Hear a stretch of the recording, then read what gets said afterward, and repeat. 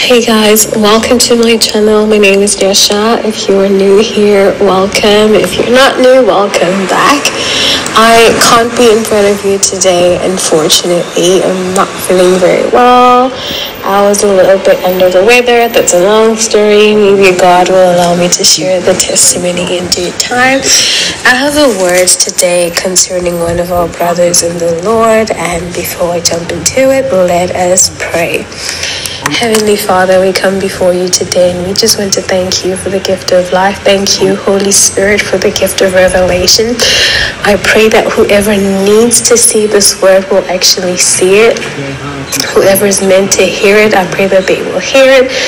And I pray that it will bring encouragement and actually urge people to pray concerning this revelation. In the mighty and precious name of Christ Jesus, I pray. Amen. So, on the 15th of July this year, I had a vision around 4 a.m. Hopefully, I don't forget to insert the screenshot of the note that I wrote on my phone at the time. So, in this vision, I saw Brother Marcus Rogers sitting in front of a stubborn red bull. He was meant to lead it, and he was determined to. It just wasn't cooperating with him. It really wasn't cooperating with him at all. It was laying on its side in a green meadow, and he was wearing a beige tracksuit and a white t-shirt inside. So here's the thing. The way that he was dressed showed me that he was actually prepared for what he was meant to do, right? And he was sitting in front of the bull because, it was laying on its side, and he was just there like, well, if you're not budging, I'm not budging. I'm not going anywhere because I'm meant to lead you. So if you're going to just sit here, just lay here by your side, and I'm going to sit right in front of you. I'm not going anywhere because we're going to do what we're supposed to do, right?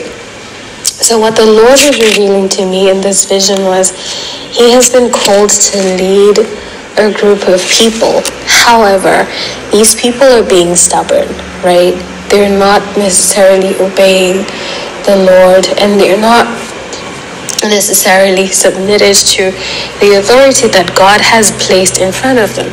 Now, I don't know if it's because of Brother Marcus's past, or maybe because of his preaching style or whatever, that these people have decided that they're not going to cooperate with him. But he has definitely been called as a leader, and it's rather unfortunate that these people are being stubborn. So we need to just pray that God would soften the hearts of these people that he has been called to lead, so that he can fulfill his purpose, and also so that these people may be led into the truth, because there are a lot of false teachers out there. So yeah, we need to just pray that these people will have softened hearts, and that they will yield themselves to the Holy Spirit and to the leadership that he has placed in their lives. Okay, so I think that's about it. Be blessed and encouraged in Yeshua's name. Bye.